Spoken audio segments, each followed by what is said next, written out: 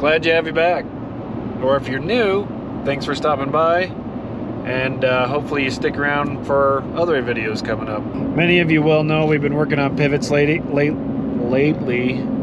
and that's not changing today. I was talking to my brother Tom this morning, and that's kind of our main focus right now, is getting all the pivots ready to go, just in case if we don't get any moisture before planting season, or even just starting to work the ground on some of these things, just so they're ready to rock and roll. Because if we don't get much moisture, we're gonna have to start running those, and hopefully get a little moisture in the ground. So what I'm doing right now is I'm heading out to a field. My brother said he was out filling some pivot tracks the other day, and he mentioned on one of my pivots that there was a flat tire on it. So I'm heading out there to check out what size it was, because he didn't remember if it was it's a short tire, but it couldn't remember if it was a truck tire or if it was a regular pivot tire, which I'll maybe show you here in a little bit. So I'm going to check it out, head back to our stash, pick one up, swap them out, or actually I might just take this off, drop it off, and then get another one, put it back on. So we'll see how it goes. Let's start this thing.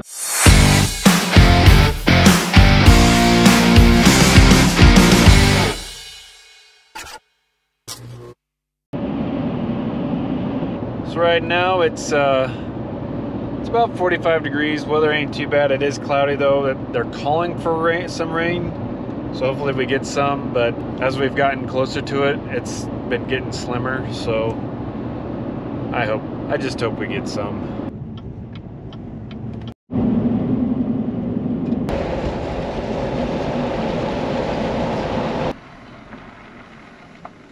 Of course, the cattle guys wouldn't unhook the fence that they put up.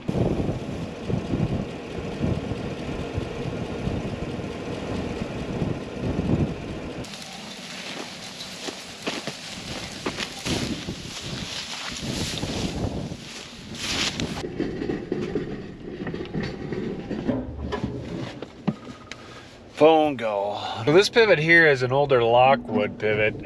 They actually don't make these anymore,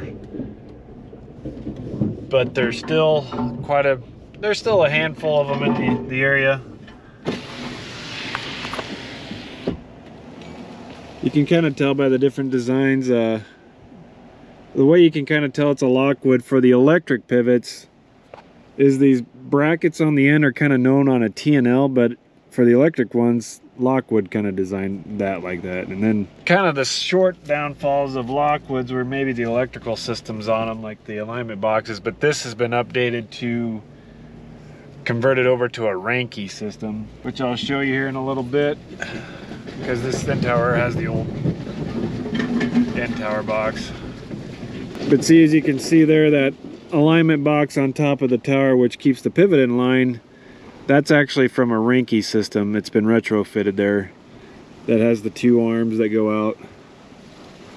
And so it updated that on this. But we're looking for a flat tire.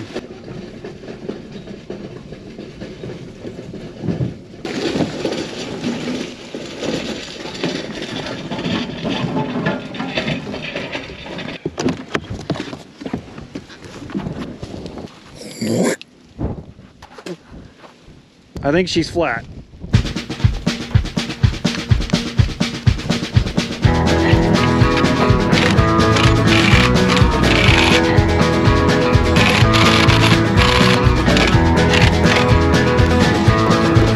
So sometimes people ask me about my toolbox setup in the back of my pickup, but we have a landlord that always liked the idea of having it swing in and out, and he actually made his at home. So I was gonna maybe try to build one, but I was going along on the internet and I've found an outfit out of Kansas that makes these swing arms.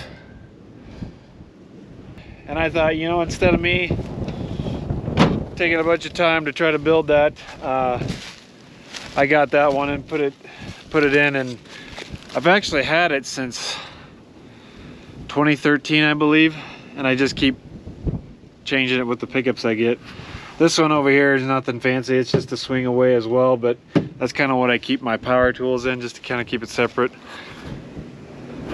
That one there is off my old four-wheeler that I got to take off the back and kind of transfer stuff over to my new four-wheeler.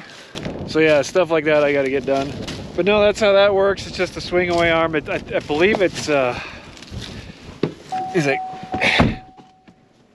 was like Kits Manufacturing or something like that. I think you can Google it.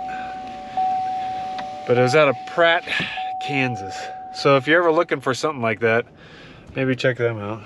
Actually, I might run through the rest of these towers to see what I might need to bring out. If there's anything else that's changed over the course.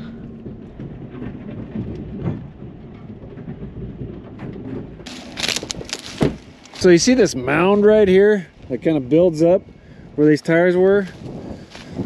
Well, before, this one's got tall tires now. But when it had the short tires, those short tires weren't able to climb over this silt right here that's built up, and it would just keep shoving it in a pile up here until I put these tall tires on. It tends to do that on some of these first towers, and I don't know if it's because it's got a sharper turn or what, but that's something those tall tires will do a better job of, is they can climb over that stuff and shove it out of the tracks better than those shorter tires will tend to push it further, and it's kind of a double whammy on some of those. So I'm going to take this to the local co-op, let them either fix it or put a new tire on it, and then I'll go.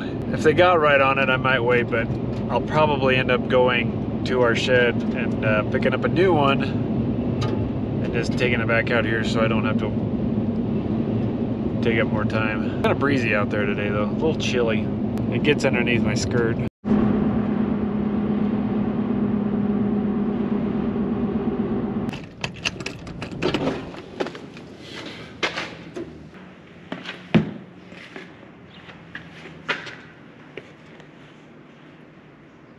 I think I'm gonna want that one. All right.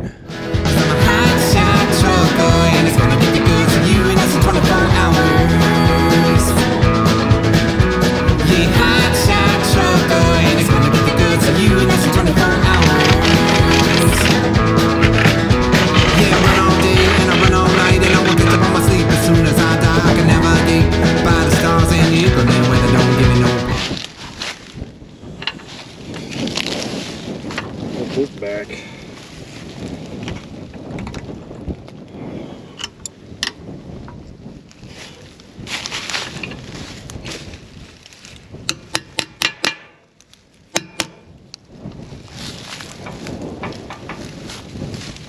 A few wire holders there.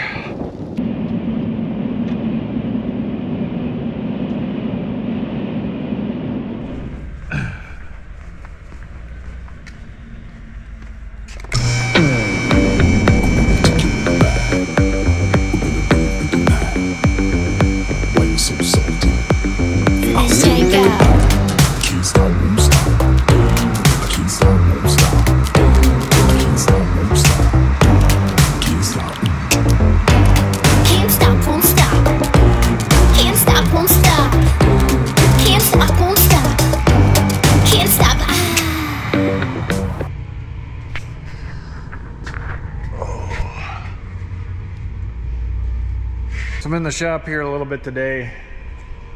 Something we got to do for our older planter that we traded in is my brother didn't take off his power harness for his clean sweeps, which on our other planter it's the precision air system that we had on our other one. It's got its own little compressor.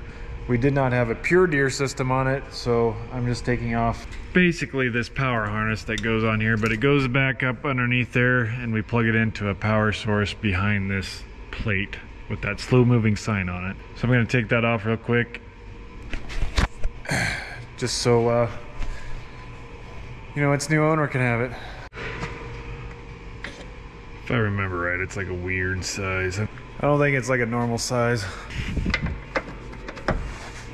It's a 14.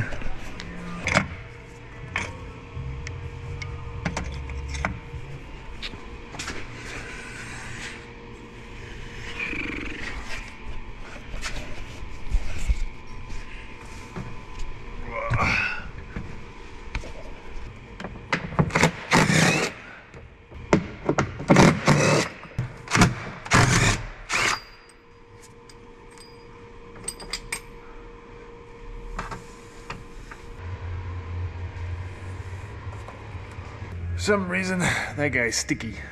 I think I'll just cut it out of there. Just kidding, I'd be killed. Got it.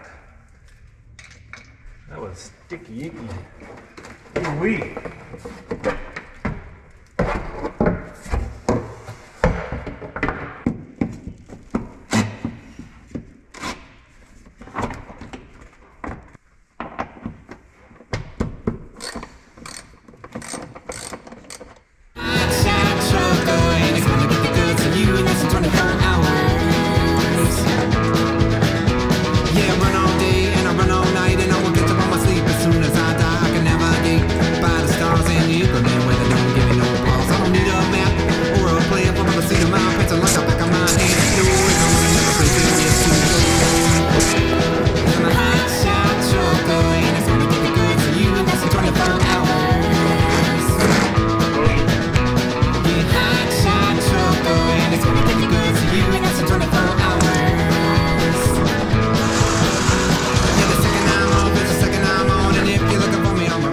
So in case if you're wondering what this guy was in the background here, this is an auto batching system for our tender sprayer, and how we're going to use it is this will go on our spray tender trailer, and what it's going to do is it's going to have 3 of these meters. We only needed 3, or we think we only needed 3 at this time, but you can turn these on, and what it'll do is when you pull up and ready to fill for your herbicide, is you'll be able to type in how many gallons you need, and then when you're ready for it to pump in there, you'll be able to push start, and one of these 3 pumps, or all 3 of them together, will start pumping and counting down the amount of herbicide you need in, and this will all go in line to the water or fertilizer that's going into the sprayer, and automatically fill it without you having to handle each individual hose.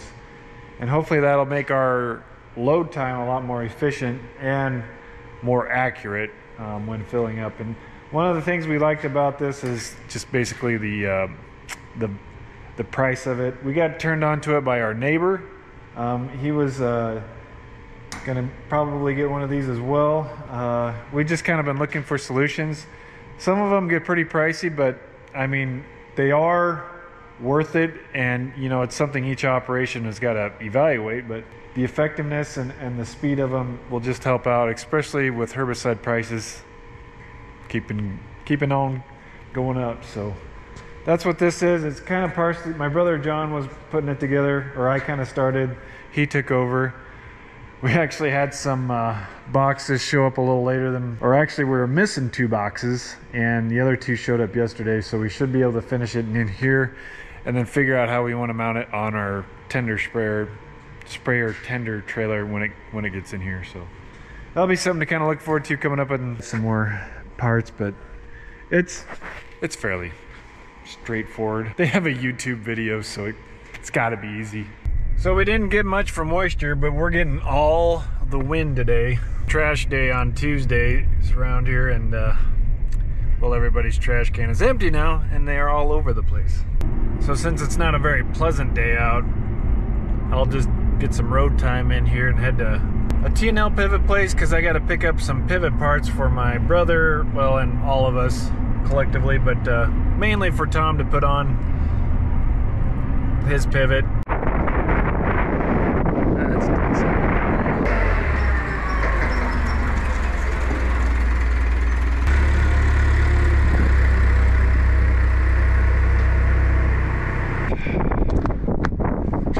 Key fob in the pickup. That's what I really don't like about those things. So for those of you new to the channel, or just haven't heard me explain this before, or are new to farming and just curious what this is, but this is called a, we call them a 3-point mounted planter, or a mounted planter, or an intergal planter, are some of the different names for it. We have reasons why we run these, because a lot of the conventional planters are pull type. They kind of fold in the middle, open up like this, set them down and go. Which we used to have one a while back, but we've gone back to mainly exclusive these type of planters. We've always had to have a mounted planter in our operation, because where we live, we have gravity irrigation, and that's where you lay out pipe along one end of the field and you gotta water down the rows. Well, on that those ends that you have to lay out that pipe on, you can't plant end rows because you have to be able to ridge and pull right out to the field, and then water goes down those rows. So it's nice to have a tight buckled planter so you can pull out as far as you can and not leave a lot of gap, because you can't plant end rows. And so that's why these have been popular in our area. We've always had these, like I said. And then a while back we did get a 24 row planter, and then we started strip tilling, and we went back to these exclusively in 17, 18. And the reason why is we started strip tilling, and we actually started strip tilling in 2011. So we've dealt with it for quite a while. But when we had strip till, we'd strip till with a 12 row machine, and then we'd try to come back in with that 24 row machine, which worked well to an extent, but we always had a few issues in the steep hills of that planter being able to follow that row. And we tried steerable hitches and a few different things with that. It's just, once we went back to these mounted and going with a 12 row down a 12 row strip till, it just worked a lot better in our opinion. In the hills, now it's easier to do on flat ground. Everything's always easier to do on flat ground. So we went back to these, and this year we went to 16 row, and we hopefully got a 16 row strip tiller coming back in, which is a little different. Stay tuned for that. No, that's why we like these mounted planters. It's just for our operations, what we do in a minimum till situation. It's easier to control this in a little bit more precise way in hills than with a pull type. So hopefully that explains it. And I'll be explaining it kind of over and over sometimes as we go through here. So for those of you who did hear it this time, hopefully you allow me to explain it again, because it is one of the questions I do get asked quite a bit. So we can look forward to that. But today it's windy. I think I'll wrap this up now, however long this makes this video. We'll catch you guys later. See you in the next one.